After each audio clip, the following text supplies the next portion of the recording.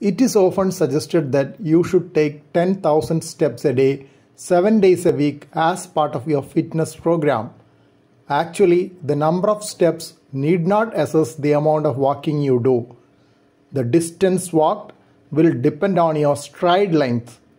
Anyway, the concept of 10,000 steps a day is quite popular, and many use speedometers to track the daily step count and often post it on social media to encourage others. Thought of just looking at the scientific data on the utility of 10,000 steps a day. One study from Japan, published in 1990, evaluated obese middle-aged persons. They used both 10,000 walk steps a day and diet restricted to 1,500 kilocalories per day for 4 months.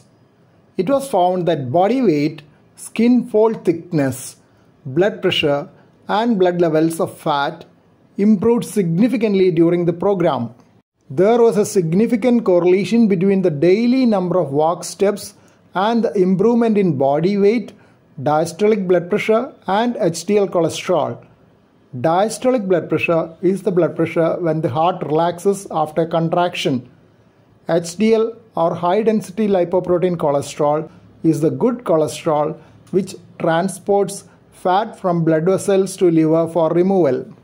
Another report from the same group, published in 1995, investigated the relation between body weight reduction and some complications associated with obesity.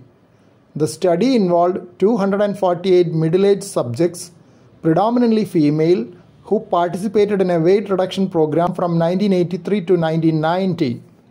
The program consisted of 1,500 kilocalorie per day diet and exercise in the form of 10,000 walk steps a day. Mean body weight reduction after the 5-month program was 5 kilograms. Blood pressure, total cholesterol, and triglyceride decreased significantly while HDL cholesterol was slightly increased. Triglyceride is another type of fat found in the blood. In 2021, an article analyzed 16 previously published studies. Such a study on studies is called a meta-analysis. 12 studies had reported all-cause death, 5 on heart disease events, and 1 containing information on both. They found a relationship between step count and risk of total mortality and heart disease events. When they restricted the analysis to accelerometer-based studies, those with about 9,000 steps a day had about 40% lower risk of all-cause death. In case of heart disease events, 35% lower risk was noted when the step count was about 9,500 steps a day. A version of this video for medical professionals with journal references is available at the link given below this video. Please don't forget to subscribe to this channel for future updates and click on the bell icon for all updates. Thank you.